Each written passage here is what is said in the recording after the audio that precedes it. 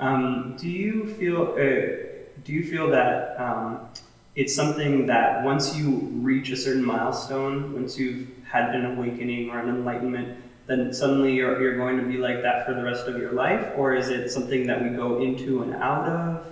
That's a very good question. This is something that a lot of people have very serious misunderstanding about, because I think the word enlightenment sort of like give people the impression that you're enlightened, like now you are all good, you know, that is a very serious misunderstanding.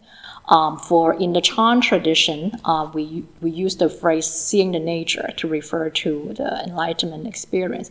Really is talking about how one has a glimpse into, okay, this what it means really to be able to really see the true nature of reality for yourself. Like you may have heard that many times in talks and read about it, but like you really experience it and like you get a really profound understanding of it.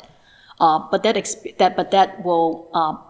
fact is that our habitual tendency is so entrenched that it can take over again. The main difference is, like my Master Sheng Yen talked about it, after that experience, one will know clearly how to deal with our vexations.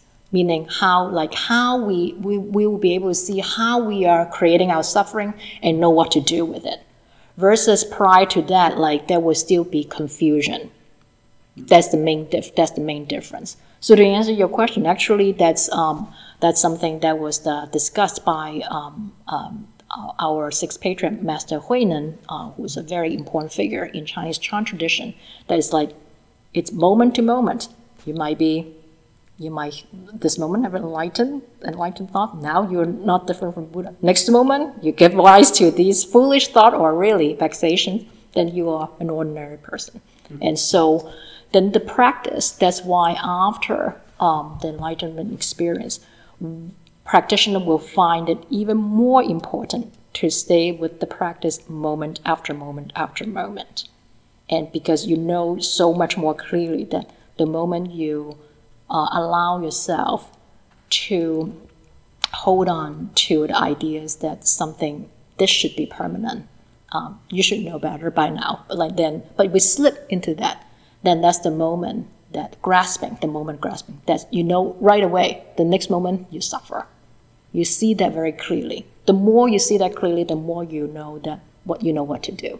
But you can still slip up and make the mistake. And so for these individuals, they know very clearly how often they make mistakes. These are what we call mistakes, the slipping up in moment after moment, the grasping. Want more?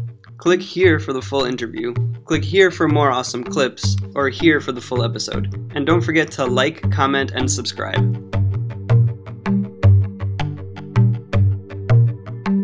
Hi, I'm Kevin and this is Giovanna. We're traveling around the world talking to spiritual masters about meditation and awakening. Join us on our adventures. All you have to do is click subscribe.